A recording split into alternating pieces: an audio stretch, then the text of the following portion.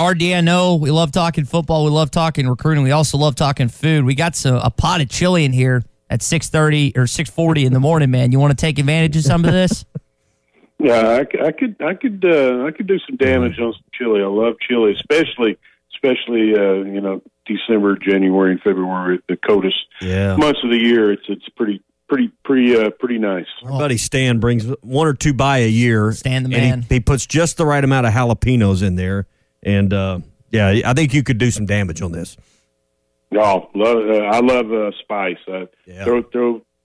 Throw as many jalapenos in there as you want. There you go. Hey, thanks for being here early. Sam Pittman's coming up at 8 in your normal slot, so thanks for some flexibility this morning on this Thursday. So, hey, no problem. No, just glad you guys still want me on, man.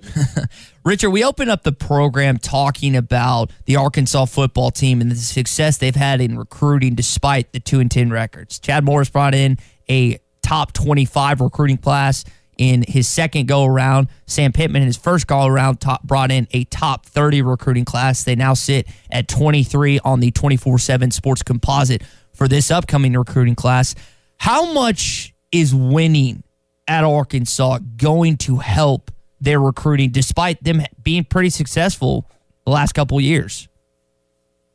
Anytime you start winning and it makes those calls, say on a Saturday, you start reaching out to kids pretty much immediately after the game. Say, hey, did you watch the game? And most of the time, kids, if they're being recruited by a particular school, do watch games that the schools that they're being recruited by or participating in. The kids, they'll more be apt to take your call and respond to you when you're winning like Arkansas compared to what they've been in the past. And there could be some guys that have been on the fence previously with you, and when you win on the national level and you get all the pub that Arkansas has gotten, especially over the last few days after the Ole Miss game,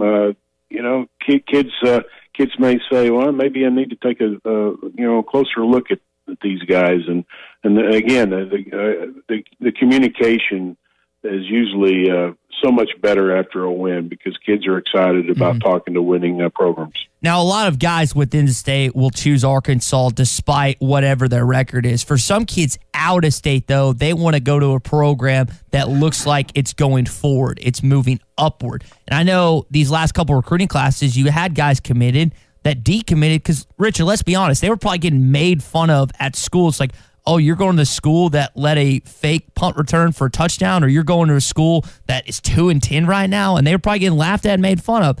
That's not happening this year. Does that play into the role at all when a kid's committed that might not decommit because of where the program is solidified right now?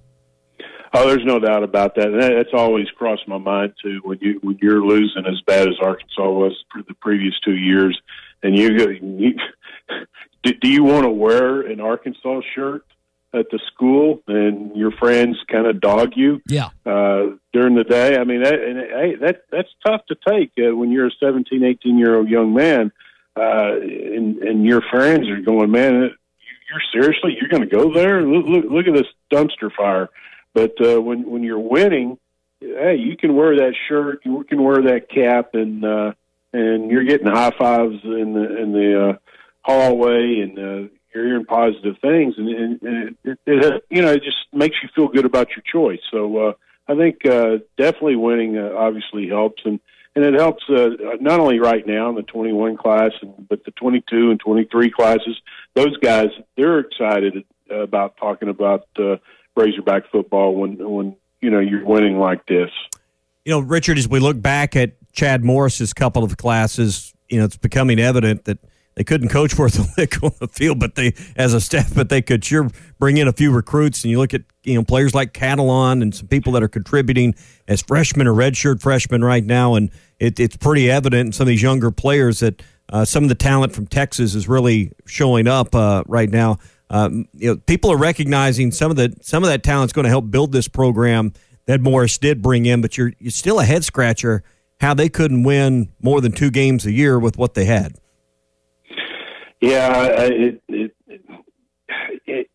we were saying the previous year, last 2 years. I wasn't necessarily saying it as bad, maybe as I'm not trying to pat myself on the back, but I did say that, especially last year, I said the talent was a 2-10 talent. There was just no way it was as bad as they were playing.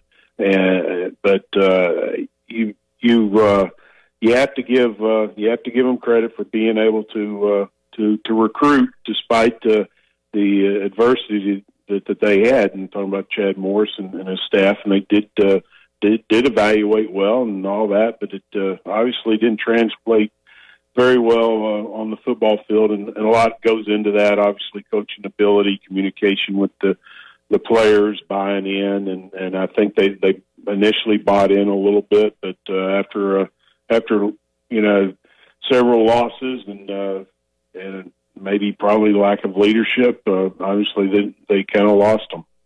I don't think I asked you this last week, but I've been meaning to. If I did, I apologize. About re-recruiting some seniors. That's one thing I want to talk with Sam about when he's with us in the third hour of the show is, re-recruiting some of the players that will have that extra year of eligibility. I don't know how the scholarship situation is going to work out, and maybe all that hasn't been determined yet, but that's going to be an interesting thing for all of us to follow, Richard, is who amongst this current group of players, particularly that are going in thinking this is their final year, is this staff going to put the sales pitch on to, hey, why don't you come back and play another year because the rules have changed? Yeah, and I think that's obviously something that the coaching staff will obviously work on it, but at the same time, the kids are going to have to evaluate themselves. Are they? Some kids may be ready to just get their degree and start their life, in the private sector, and then there's other guys that are obviously wanting to go to the next level. What kind of feedback are they getting for the NFL if they come out now, or versus maybe if they stay another year and develop and have a good season? Does that obviously help their prospects the following year? So I think there's a lot going into that, and there may be some guys that have their degree and are wanting to maybe work on their masters and stay another year and play football. I mean, and there's some guys that just don't do well not playing football, and if the prospect of them not going to the NFL is that high, but their love for the game is so big, so much.